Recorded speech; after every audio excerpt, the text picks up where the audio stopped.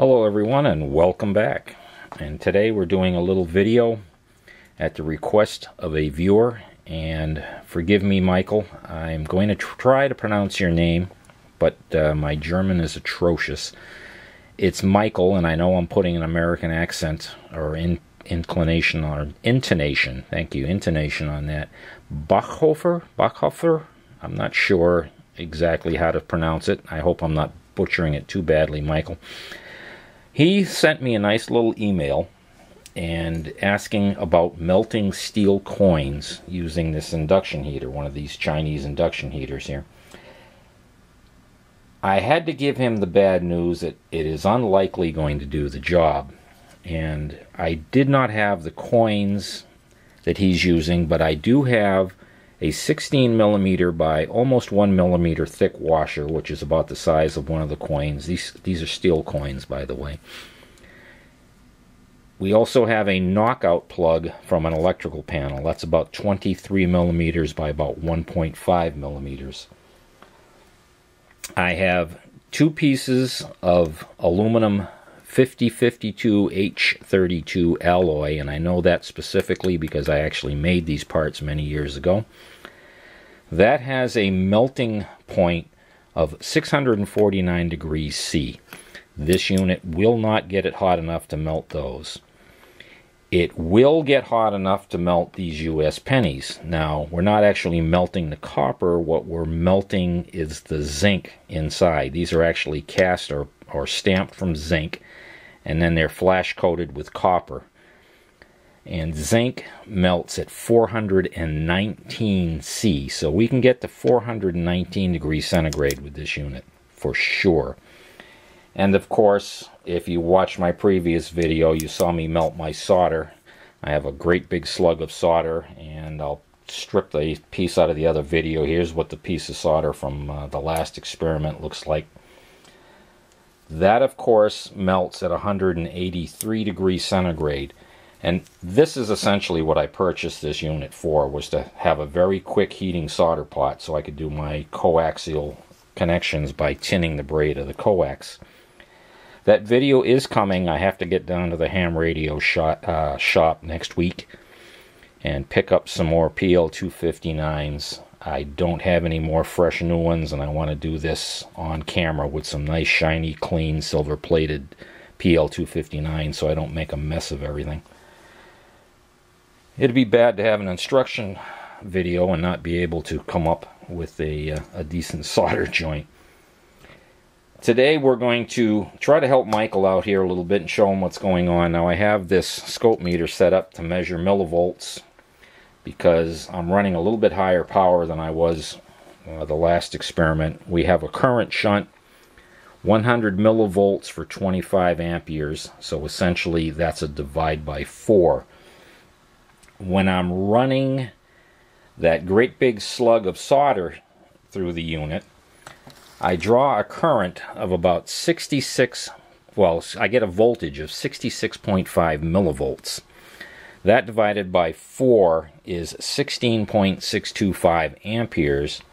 My power supply over here is running 48 volts.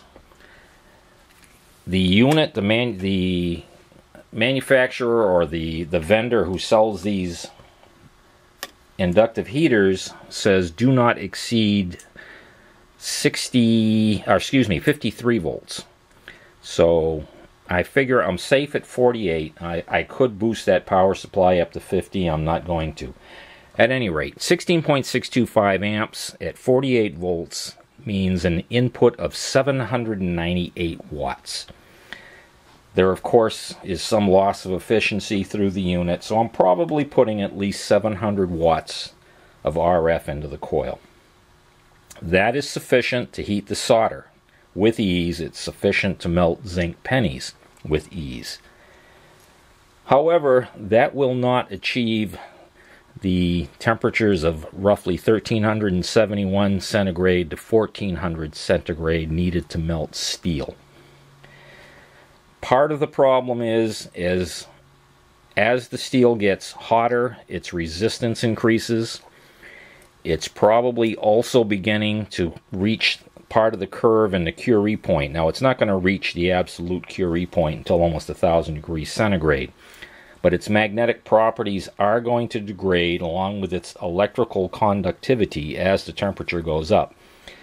And they get up to cherry red, so it's probably approaching 600 degrees centigrade. I'm guessing that from the color. I tried hooking a thermocouple on here, and I just couldn't come up with a good, successful way to hook my thermocouple to the unit. I wasn't getting good readings, so I'm just judging that from color. And the fact that I can't melt this aluminum, which is 650, I know I'm below 650 degrees. So my initial guess of 600 is probably pretty close, just based on color temperature. So let's get this thing set up and turned on. Oh, you'll see an interesting effect. I'm going to try to get everything in the shot here. I'm going to hope the meter stays in the shot, as well as this is what we call a sheetrock screw in the United States, or a drywall screw. They're steel screws used for building interior walls of homes. As its temperature goes up, as you see this start to get red, you will see the current begin to fall off as the electrical resistance rises and the magnetic density drops. So let me try to get that set up. Be right back. Okay, I tried setting the camera up with the lights out so that you could see the screw begin to glow red, but every time I did that, the meter backlight washes the camera out, and even on its lowest setting, which it's on now, it still overpowers the camera. There's just not enough dynamic range in the lens, or in the camera. So I'm going to turn this on, and we should see the nail get hot, and we should see the current initially come fairly high and then drop off fairly quickly as the screw gets hot. And when you hear the relay pull in and buzz, what you're hearing now is the power supply. That means we're starting the heating cycle. There it is. We're starting at 54 milliamperes, or millivolts. Now you see it dropping rapidly because the screw has gotten quite hot. And in fact, I think you can fairly clearly see it's good and red. It's getting hot, but it will never reach the melting point. That 32 millivolts times 4, let's see what we have here. And we'll call it 32 divided by 4. That's 8 amperes times 48 volts. That's only 380 watts. So that's not enough power being dumped into that screw to get it any hotter than it is right now. At this point, it's giving off heat as fast as we're adding energy. It's expending the energy and heat as fast as we can heat it. So it simply isn't going to get any hotter. So we'll take that out. I'll shut off the heat. And we'll put the so-called coins in and see what happens. Now we have our 23 millimeter by 1.5 millimeter coin in here, and let me tell you, this little crucible got pretty hot. I've put a ceramic standoff underneath the crucible so that the coin is roughly in the center of the coil vertically. And if you try this, make sure you stand the coin up vertically. If it's laying on the bottom of the crucible, the energy transfer between the copper heating coil or induction coil and the coin, or the material you're trying to heat, won't be very efficient. Stand the coin up and it will heat up much quicker and transfer a lot more energy.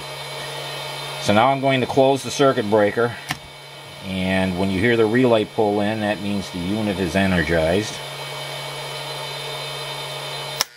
And there we are, we're at 51 or 52. You can see the smoke coming off as the zinc plating burns off that thing. And it's turning red.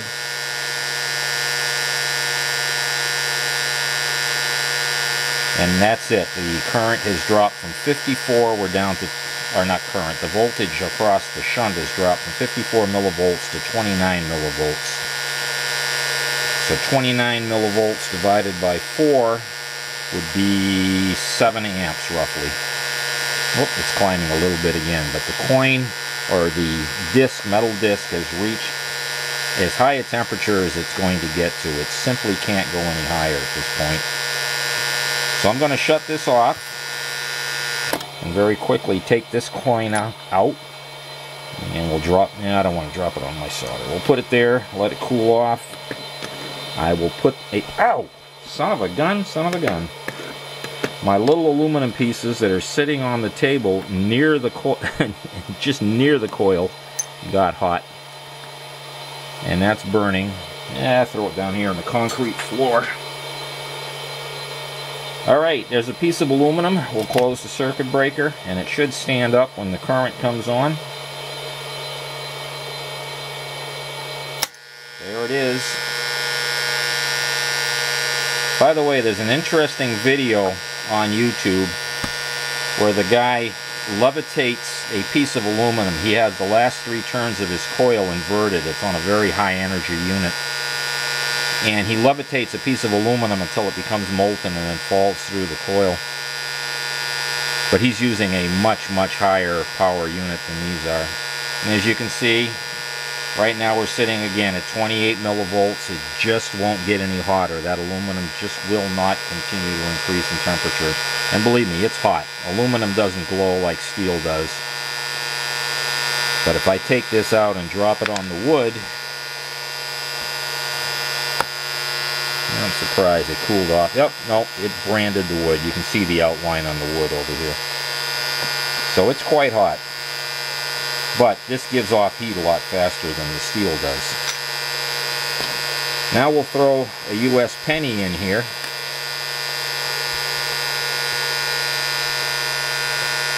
And we'll see how long that takes. It's turning black.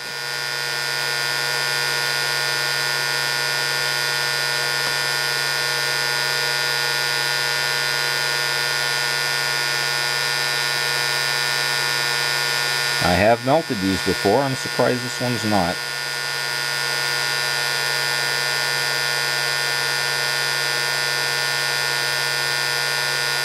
Or did I grab and reel? No, it's beginning to melt,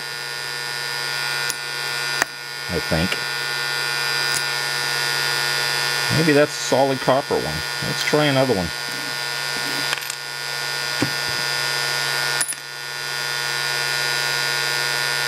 If I grabbed an old one, they're made out of copper.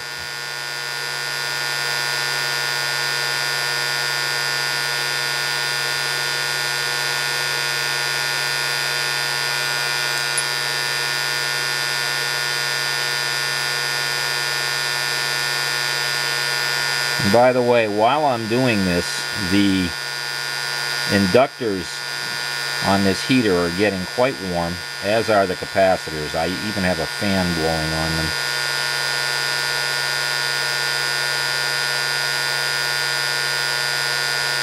Well, the last time I did this, I had my other power supply cranked up to almost 60 volts. So I guess turning the voltage up a little bit does increase your chances, but it's certainly never going to get hot enough to melt steel. Now, we're not even melting zinc at this point.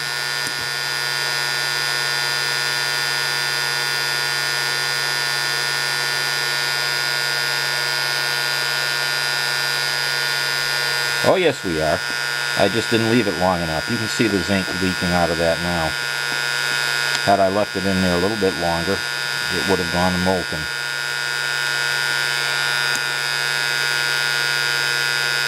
That one must be pure copper. This one's obviously zinc.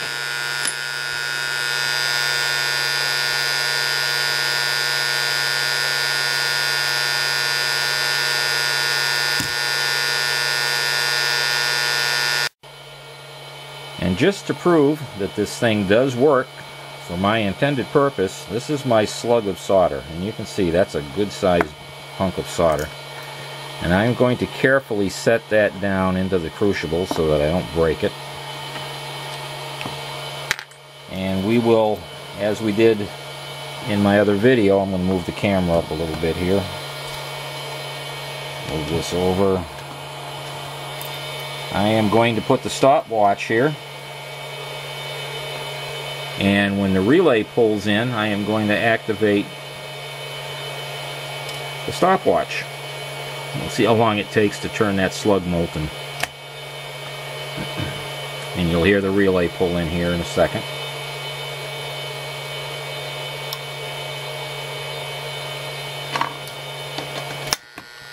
Okay, there we go. There's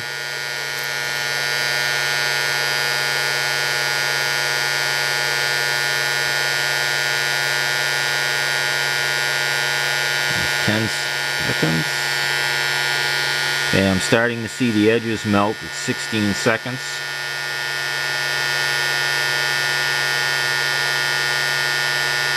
And it's probably fairly obvious. Now the controller's kicking out because the bottom of this, where the thermocouple is already up to temperature. It's just up here at the top where it's in free air. It hasn't quite reached the molten point yet. But this will equalize. And at 42 seconds, we're almost completely there. And of course, it's going to make a liar out of me today. I'm going to turbocharge it just a little bit to force it into the molten state. And there you have it. That will hold my solder. Ooh, my watch is getting warm. It's a steel band. In under a minute, we're just about ready to go. And when it's on, when it's energized, we're pulling about, I'm going to manually do it, about 67 millivolts, 68 millivolts. And that puts us right in the 16, 17 amp curve.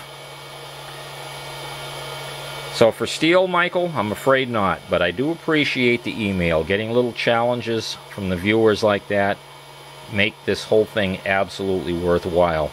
It can take a while to set up these experiments. You run around, gather parts, you try to get everything in a cohesive manner here. But without you guys sending feedback back and asking questions, it just kind of gets boring. When I get an email like I did from Michael, I got excited. I said, let's try that little experiment. Let's put it on camera for him. This is the Radio Mechanic. Hope you liked it. See you again. Bye now.